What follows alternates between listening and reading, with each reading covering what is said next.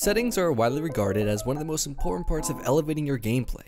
In the background, you can see just how well settings can affect your aim in Fortnite, and today, I'll be going over these exact settings you see being used in the video. In fact, these settings are so perfect for aiming that they are deemed aimbot settings. And for the holidays, every single video I'm giving away a Christmas themed skin from the item shop. To enter, simply use code ending-gamertag in the item shop, and then comment down below your Epic account name once doing so.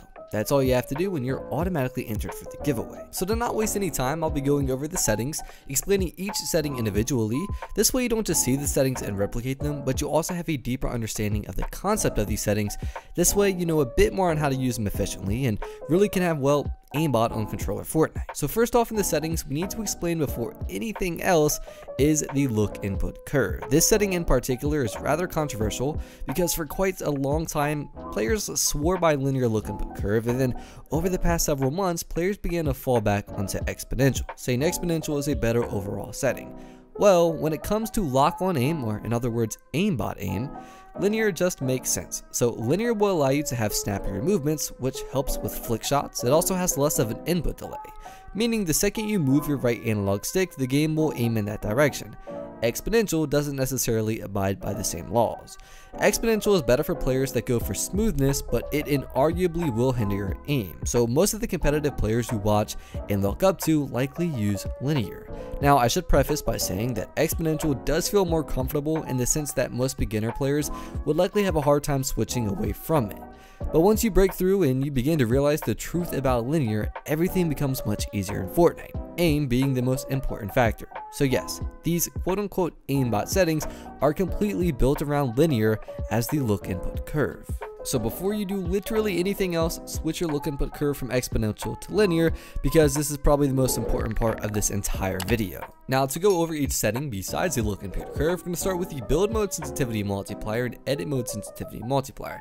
These two in particular obviously don't affect your aim, but still overall it will affect your gameplay. So for me personally, I have found that 1.9 for both of these have suited my needs perfectly, and if anything, well, you can obviously change it to your own personal preference.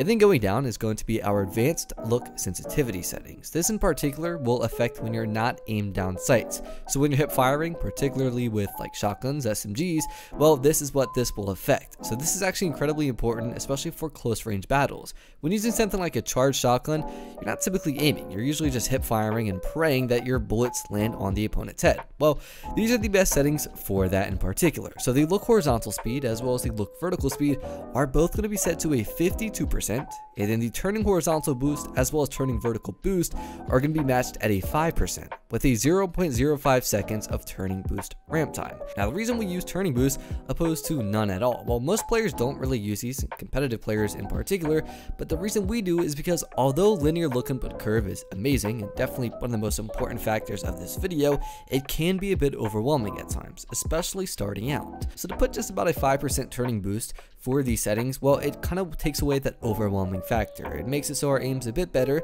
than if we weren't using boost, and overall it just makes it a bit more comfortable. So that's pretty much the reasoning why we have a 5% turning horizontal and vertical boost, if you were wondering. And then now moving down is going to be our advanced aim down sight sensitivity, or ADS. In other words, this is when you are aimed down sights or holding left trigger. Now this is pretty much the clip you guys saw at the beginning of the video. This is what's going to affect when you're aimed down sights and shooting a player likely in the distance.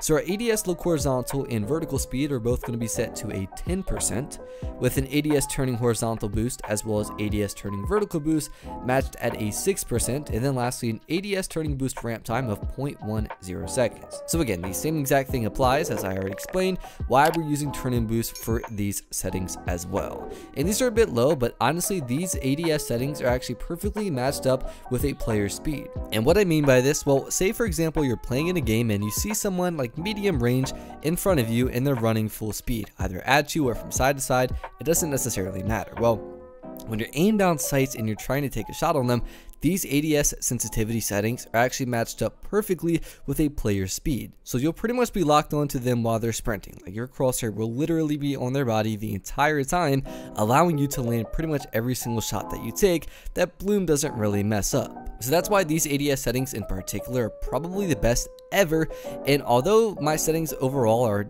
definitely subject to change in the future, these likely will never see a change at all. Again, because these are perfectly matched up with the player's speed, and honestly, no matter what you do to them, they're never going to be better than these settings alone. So that is why these are absolutely the best ADS sensitivity settings, and definitely the core for these aimbot settings. Going below this, of course, we've already discussed the look input curve, and the look dampening time is going to be set to a 0.00 seconds. This is pretty much the same thing as turning boost, and since we use turning boost, well, this isn't necessarily needed. Hence why we have it all the way down.